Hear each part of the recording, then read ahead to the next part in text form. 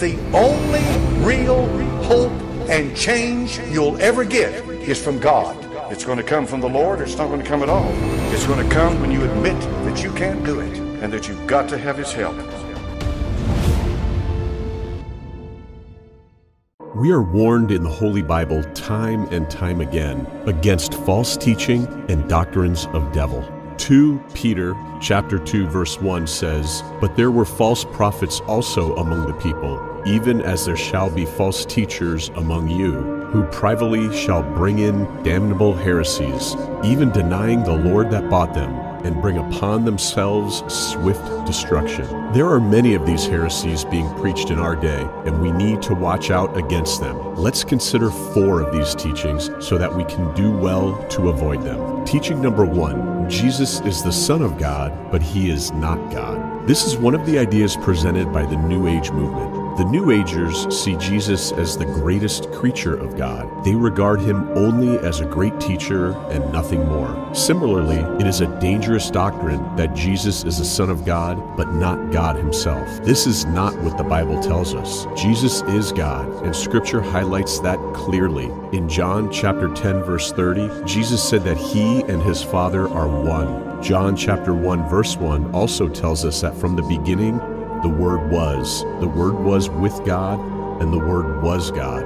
From Hebrews chapter 1 verse 3, we understand that Jesus is the Son of God and the Word of God. This means that Jesus is God because the Word was God. The reason why this doctrine leads people to hell is because the doctrine you believe in about Jesus Christ is literally a heaven or hell issue. You can be wrong about Christian eschatology. You can be wrong about baptism. You can be wrong about tithe. You can be wrong about a lot of doctrines. But the one doctrine you cannot be wrong about is the doctrine of Jesus Christ. Because if you are wrong about the doctrine of Jesus Christ, you are following another Jesus Christ. The Bible even speaks of another Jesus. 2 Corinthians chapter 11 verse 4. "For if he who comes preaches another Jesus whom we have not preached, or if you received a different spirit which you have not received, or a different gospel which you have not accepted, you may well put up with it." Jesus is not a good man or just a good teacher.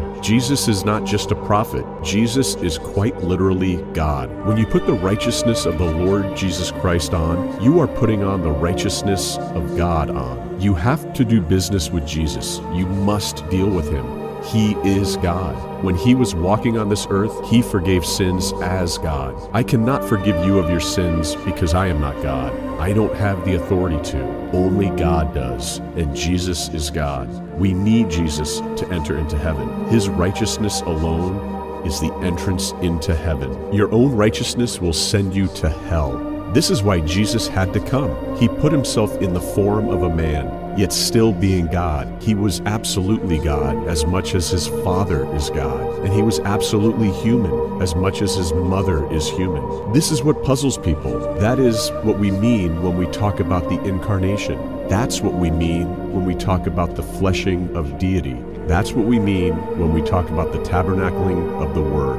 Teaching number 2, we are little or mini gods. The belief that we are little gods was popularized by false teachers and the New Agers. The idea is that because we are children of God, we are also mini gods and can obtain anything we please because we share in the divine nature of God. This idea is built around materialism. It makes believers to focus on getting money, fame, and material wealth at all costs. They put forward the idea that Jesus died so we can have all we want here on earth. That's not true. Jesus did not die so you can buy a new car or a flashy wristwatch. Jesus died to save you from the flames of hell, and on that final day, you will see billions of people who have rejected Christ being cast into the lake of fire. You will truly appreciate what Jesus did for you and I on the cross. A car will be meaningless in comparison to avoiding the fires of hell. The material stuff that we often pray for will be completely and utterly meaningless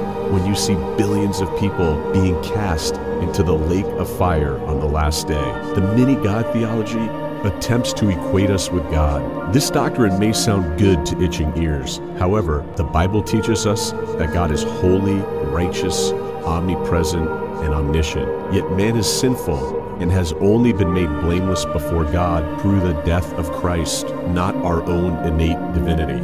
If man is equal to God, he ought to be omnipotent and omniscient, as he is. Any doctrine that teaches that we are gods in an attempt to make us amass wealth, fame, and have things is unscriptural. Teaching number 3, all roads lead to heaven. One of the toxic teachings circulating in our day is that it is narrow-minded to think that Jesus is the only way to the Father. In John chapter 14, verse 6, Jesus said that he is the way, the truth, and the life, and that no one can approach the Father except through him. But false teachers have explained that this statement only applies in the context of what Jesus was saying to the disciples at the time. They also argue that Jesus' statement was only directed to his disciples and should not be generalized. However, this does not in any way align with the scripture. There are not many roads to heaven. There is just one way, and that is Jesus Christ. That right there is the Christian faith. The Christian faith is dogmatic. That is biblical faith. It is uncompromising. That is true biblical faith. It does not negotiate. It does not leave room for interpretation. In other words, no Jesus, no heaven. In John chapter 3, Jesus told Nicodemus that except a man is born again, he cannot see the kingdom of God. So, the idea that all roads lead to heaven is erroneous, and any church or pastor who is preaching this doctrine is a wolf in sheep's clothing. This doctrine has its roots in universalism. Universalism is the belief that ultimately everybody will be saved, and that is a lie according to the Bible. Universalism suggests that those who reject God's provision of salvation through his Son will be saved. In other words, a person does not need the Lord Jesus Christ to be saved. That is what universalism is inferring. Teaching number 4, prosperity gospels. 1 Timothy chapter 6 verses 8 through 9 says, "And having food and raiment, let us be therewith content. But they that will be rich fall into temptation and a snare, and into many foolish and hurtful lusts, which drown men in destruction and perdition." Most present-day messages are out of alignment with Scripture. There are several false teachers out there who teach people how to get rich quick. They are more concerned with people filling their churches rather than people filling heaven. The prosperity gospel treats God as a genie in a bottle. But that's not God. You can't rub him and tell him, "Lord, I want you to do this." You can't force the Lord Jesus Christ to do anything. And your relationship with the Lord should not be based on the things that God does for you. But that is the prosperity gospel. It is a gospel centered around what the Lord can do for you. Prosperity gospels make people become more materialistic. They ask you to believe in Jesus and you will get rich or buy a new car. But this is not the gospel. The prosperity gospel makes people focus on mundane things at the expense of eternity. The prosperity gospel encourages you to lay up treasures here on earth where moth and rust destroys and where thieves break in and steal, whereas the true gospel encourages you to do the exact opposite. Matthew chapter 6 verses 19 through 21. "Do not lay up yourselves treasure on earth where moth and rust destroy and where thieves break in and steal, but lay up for yourselves treasures in heaven where neither moth nor rust destroys, and where thieves do not break in and steal. For where your treasure is, there your heart will be also." Our heart should be with the Lord Jesus Christ. God is concerned about your heart. Remember, the Lord said to the prophet Samuel that he looks at the heart. And if you remember, Jesus said one of the 2 greatest commandments is, love the Lord your God with all your heart. This is it. God is interested in your heart. And a person who prescribes to the prosperity gospel, their heart is not in love with God. Their heart is in love with this world and the things of this world. If God did nothing more for you in your life than giving you the free gift of salvation, that is more than a person could ever ask for, because that gift of salvation is an eternal gift.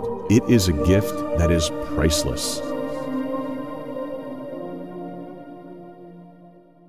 Also in the last days perilous times shall come, for men shall be lovers of their own selves, covetous, boasters, proud, blasphemers. It takes the grace of God to change us, folks. How can you be saved if you're not willing to repent? And the Lord Jesus Christ said, except you repent, ye shall all likewise perish.